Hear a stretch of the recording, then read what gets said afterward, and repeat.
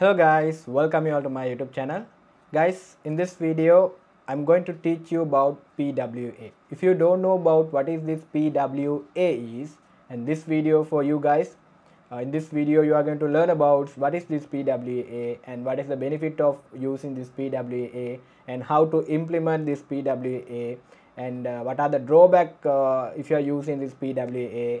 So how to caching different ways, all the things you are going to learn in this video. So in this video guys, I'm going to practically implement anything, but I just want to give you a foundation knowledge of this PWA and you can apply this theoretical knowledge to your actual project implementation, right? When I was referring the PWA thing in the resources, so it's a bit difficult to grab the concept properly. That's the reason I come up with this video after researching all these things, and I implement this in practically for one of the project, and after decide I want to share this experience with all of you all.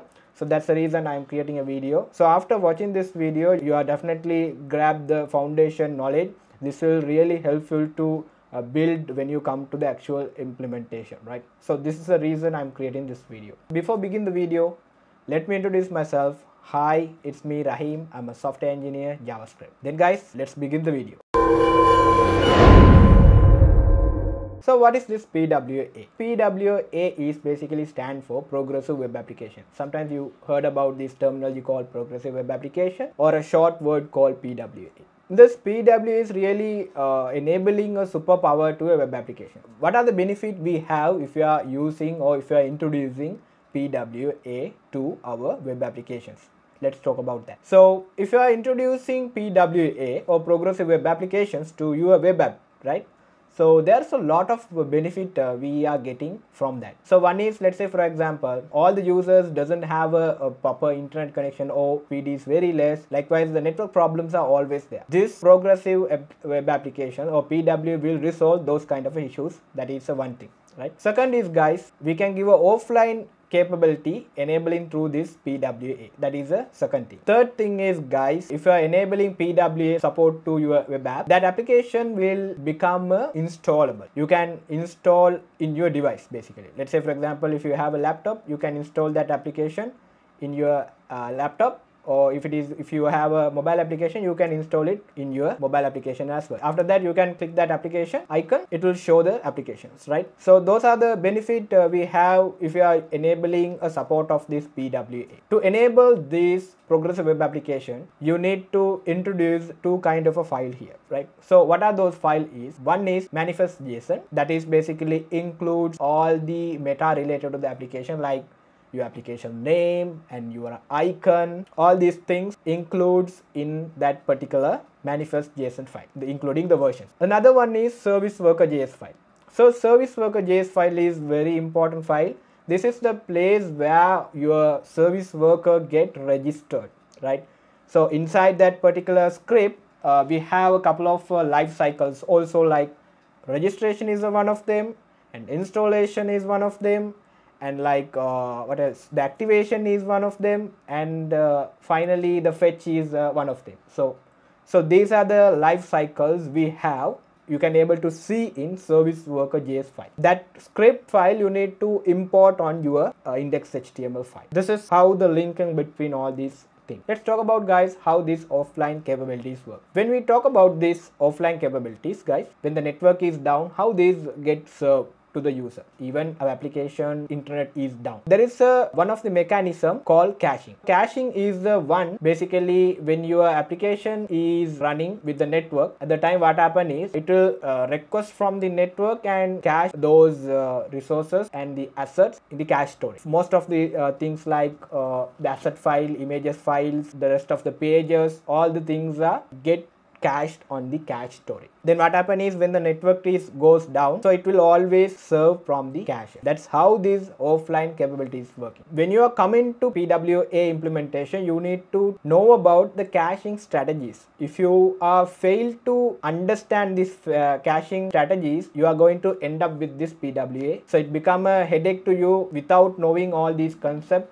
Implementing the PWA or introducing PWA in your a web application is going to be quite difficult and it will be nightmare. So due to this reason, so you need to understand about the caching strategy. Few of the caching strategies, the first one is basically cache first strategy. So what is this cache first, or we can sometimes call pre-cache strategy? Cache first strategy is basically first the service worker is checking from the cache storage whether all the resources are available in the cache. If not, the first time it will call the network and get cache to the storage and reserve all the contents, all the files from this particular cache storage. So next time, let's say you are navigating different pages, it is always serving from the cache storage, not from the network. This is really good when your content is not getting changed always.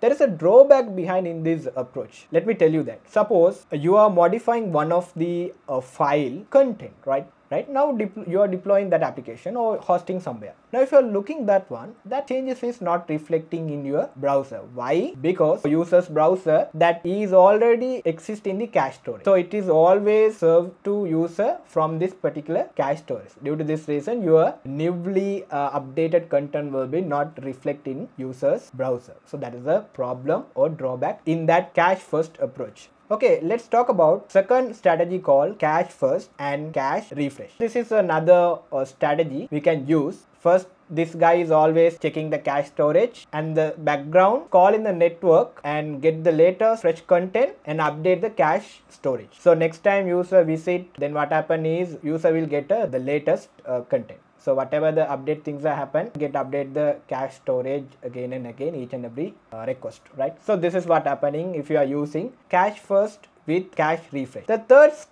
strategy is basically the network first. So what is this network first? Let's talk about that. So in the network first is basically it is always serve the contents and the data from network directly. Then maybe you will think what happened when the network is down. Yes, of course. So let me explain in a little bit more in depth. So the network first approach is basically call the network and then getting the response from the server and serve that response back to the user. So now user is always get a latest context or fresh content from the server. It is not serving from the cache storage. But in the background, what happen is each and every network is goes, it will take the response and storing on the cache storage. When suppose this network is down or your network connection is not available, then what happen is it will serve the data or serve the assets and resources from the cache storage. When the network is down, then what happen is this guy is the network is down and it's not working, so I need to serve all these from the cache storage. So user will not get impact, the data will be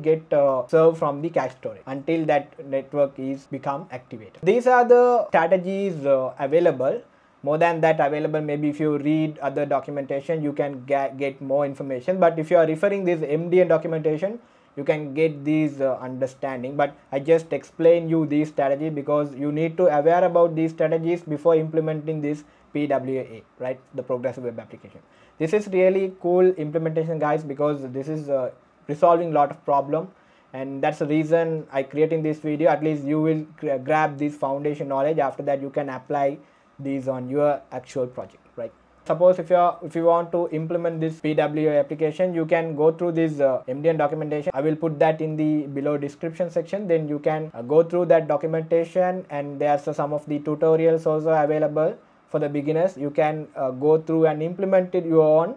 Then you can understand how it really works, right? All the things you can do. So hereafter you can do your own self-study and you can implement that in your application. So now you have a basic understand of what is this PWA. And also guys, I hope this video is going to be helpful and you learn something new today, right? Guys, I have a small request to all of you. If you are not yet subscribed my channel, go below and hit the subscribe button. If you like our video, hit the thumbs up button, and also don't forget to hit the bell button. If you do only once I upload a new video, you will get notified. Then guys, have a great day. I will catch you on new video.